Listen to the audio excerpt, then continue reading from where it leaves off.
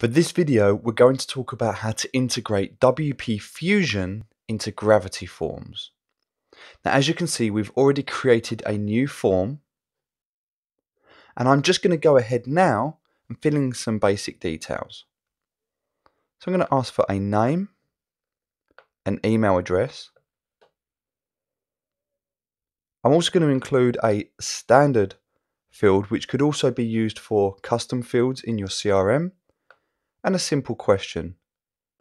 We can simply click Update Form to save this.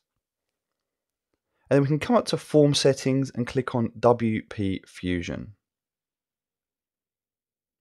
Here it's going to ask us to create a feed. So we can click Add New.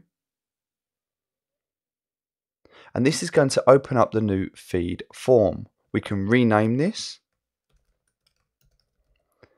And then simply select from the drop-down menu all of our fields that we want to sync to this information. So for here, I'll just start typing in the name of the field, first name, and it will link this together.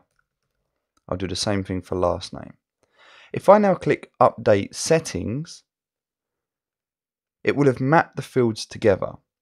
I can go ahead, I can do this for the rest of the fields. I can even do this for custom fields.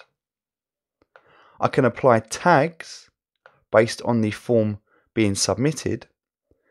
And I can enable conditional logic, which will only process this feed if either all or any of the following information is matched. So if I was to choose question is yes, then as long as that question is yes, we can apply a specific tag when they submit the form.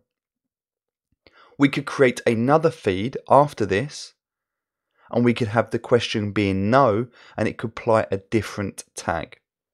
And we can create as many feeds as we want per Gravity form.